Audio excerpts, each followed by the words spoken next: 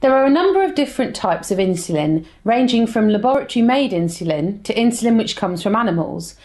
Different types of insulin have different speeds and durations to help stabilise blood glucose levels. The insulin we inject comes from one of two sources. The first type of insulin is insulin which is artificially grown in labs. This type of insulin is called human insulin and is the most commonly used type. The second type of insulin is animal insulin, which is taken from the pancreas of animals. Analogue insulin is a form of human insulin where the molecules have been chemically altered so that it acts in a particular way. By changing the molecular makeup of insulin, the insulin can be made to act more quickly or more consistently than other types of insulin.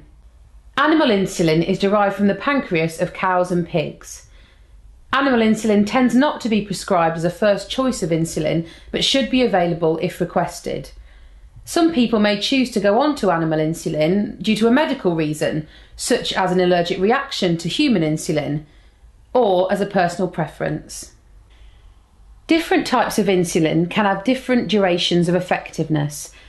Rapid-acting insulin tends to work over 5 to 6 hours, whereas long-acting insulin can work around 24 hours.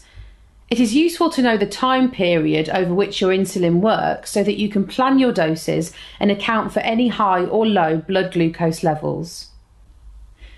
Check your own insulin's patient information leaflet to see how long it lasts, or consult your doctor if you need further information.